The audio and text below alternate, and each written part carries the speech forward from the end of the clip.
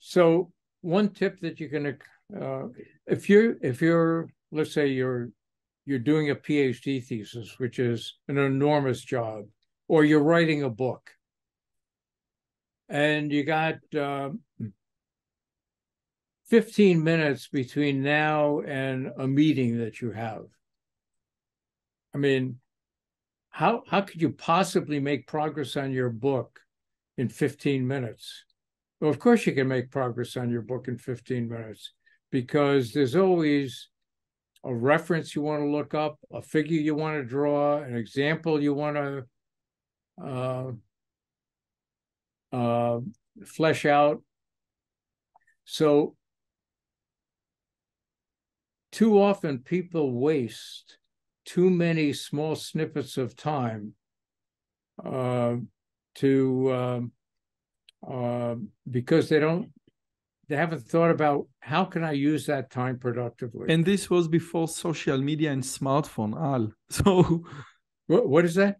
This was what you just said right now was before social media and smartphones and all the distractions that we have right now. So right now, nowadays, with social media and iPhone and TikTok and all the things, get the 15-minute snippet of time and go find a reference instead of browsing TikTok demands, like a very strong personality.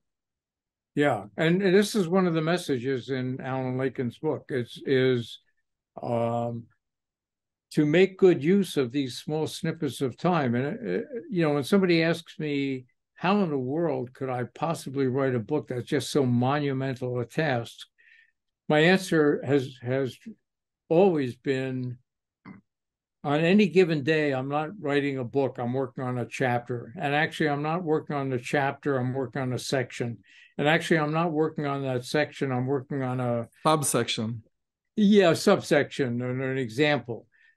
Because if you think about the project of the whole book, that can be very depressing. How in the world could I possibly get there? It's one step at a time.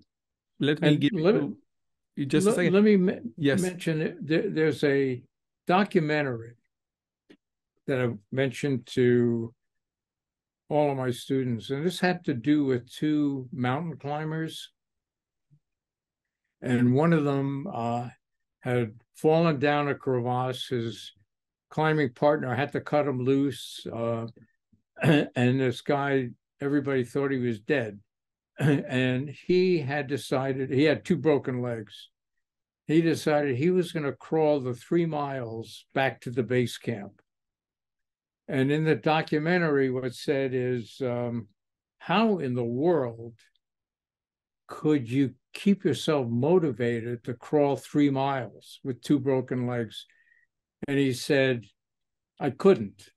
All I could do is motivate myself that my goal is to get to that rock.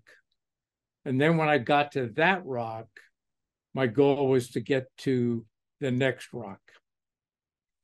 And that documentary, Touching the Void, I think was the title of it, something like that. This is great. With your permission, I would like to end with some ancient Jewish wisdom. Before I got married, I was terrified. And I asked my friend, which was an ultra-Orthodox, and said, listen, marriage is for lifetime. This is a strong commitment. How can you reconcile this? And said, no, this is not for lifetime. This is just for today. And tomorrow, this is going to be just for tomorrow. And you keep going like this. And I think this exact same ancient Jewish wisdom is correlated with what you just said. Al Oppenheim, thank you so much for your time, your effort, your energy, your wisdom, and your insights.